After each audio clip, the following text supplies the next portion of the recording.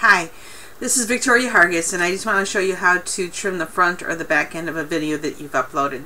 I've logged into my account on YouTube. All you want to do is go to the gear, go to the video manager, which will bring up a list of videos that you have uploaded. Click on edit on the one that you want to work on. When you get here, go to enhancements. This will allow you to trim the video. So I'm going to shut the sound off on that so we can just work on it. What you have to do is start it running. Welcome, and then drag this to where you want it to start. Great pleasure to be talking to you about YouTube. And then bring this in for where you want it to end. Play it through a couple times till you get exactly what you want. Make sure you're not cutting off any of the words. And then hit done.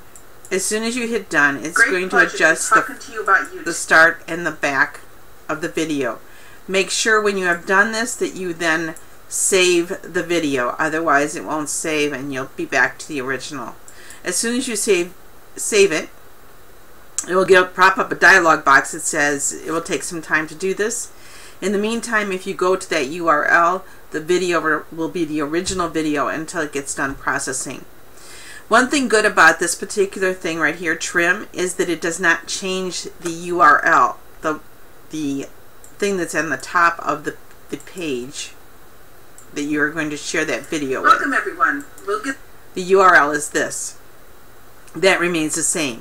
In some of the other types of things you can do for the online editing on YouTube, it does change the name and the file name extension on YouTube, so you have to be careful about that, especially if you have given out the URL to anyone else that you want to view it.